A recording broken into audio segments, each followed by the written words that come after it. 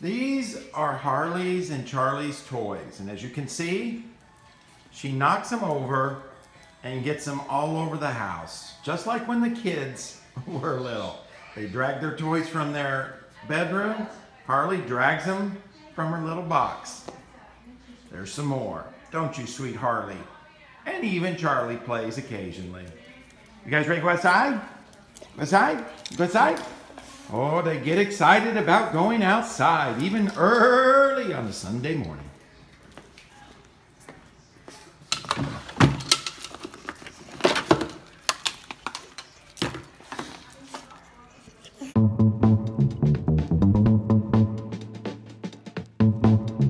We're backstage, getting ready to go get on the four-wheeler.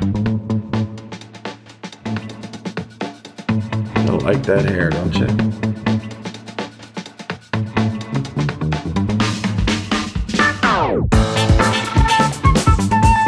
It's nice of you to tie your brother's shoe.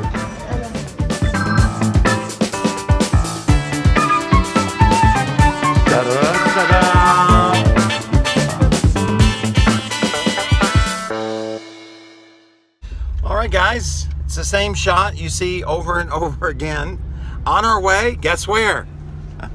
To church. Yes, we are going to the church for the weekend. We do 5 services on the weekend at Cooper and different numbers at different campuses. But anyways, it's a rainy day, kind of a nasty day. And since this is a behind the scenes look in the life of a pastor, let me tell you kind of how it affects you.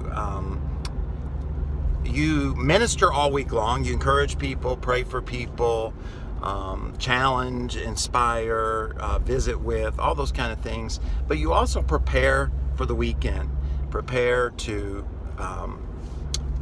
inspire and challenge, to teach God's Word, which, you know, of course, as Christ followers, we believe has incredible power to transform people's lives. So you want to have as many people as possible that then can go out and share this hope.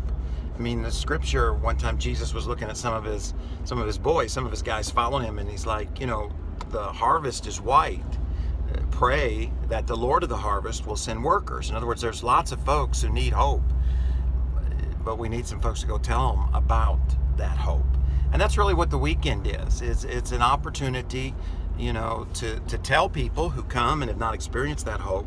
But then it's an opportunity for those who hear the hope to go out and tell others. So you're always praying for, you know, big crowds. You're praying for a bunch of people to experience what you've experienced in Christ. And when it's rainy and it's nasty and it's real easy for folks just to kind of stay home, you have to overcome that. It's very easy to get discouraged because you've worked so hard, and people are going to miss it. They're going to miss the preparation for the worship, for a feature song, for some kind of video, and then of course the teaching that you spent all week, you know, kind of investigating what God's Word says and all of that. So that's kind of the and when I was young, you know, you get frustrated, you need to be committed, and you actually take it out on the ones who are there, which is crazy. They came, they got out of their car, got the umbrella, or, you know, the snowshoes, depending on where you live, and came. So why take it out on them? But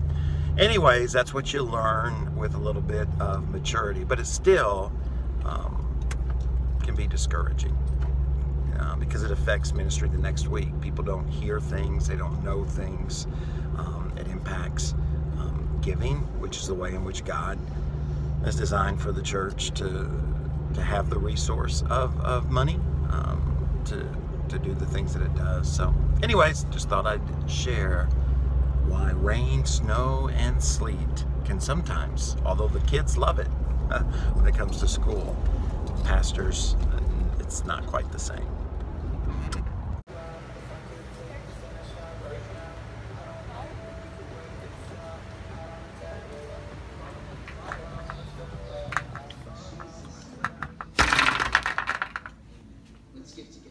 We're backstage, getting ready to go out for staff meeting. Are you ready for staff meeting, Carson? Yes, I am.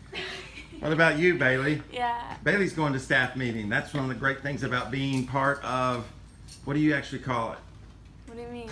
Internet school or? Oh, Florida Virtual? Florida Virtual. Da da da da da da.